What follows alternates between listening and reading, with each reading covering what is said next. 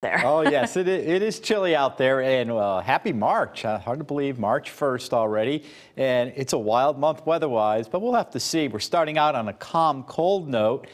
Temperatures in the teens and 20. You can see that nice pre-sunrise of the Capitol Dome there. And the temperatures, again, teens and 20, 16 Winstead to 18 Meriden, and 23 down across New Haven and Bridgeport, respectively. And still have a bit of a wind out there. About 5 to 8 miles per hour, and some wind gusts up over 10. 17 there in Chester, and certainly a little bit of a wind chill out there. But, it's clear, it's cold. It feels like it's in the single digits in some of those towns.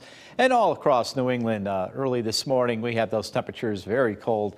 Single digits, even below zero, Mount Washington, Presque Isle, Maine, but actually that's way up by the Canadian border.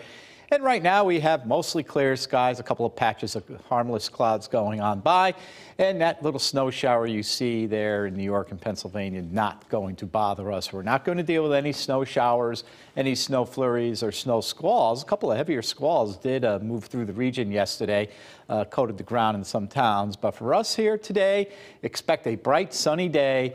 It'll still be on the chilly side, and temperatures this afternoon are only going to be between 35 and 40. And that wind will pick up a little bit, 10 to 15 miles per hour. Sun going down this evening at 5:42. We're gaining that daylight.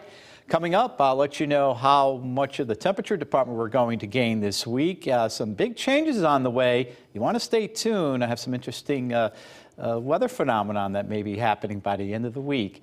All the details coming up in a few minutes. Ashley?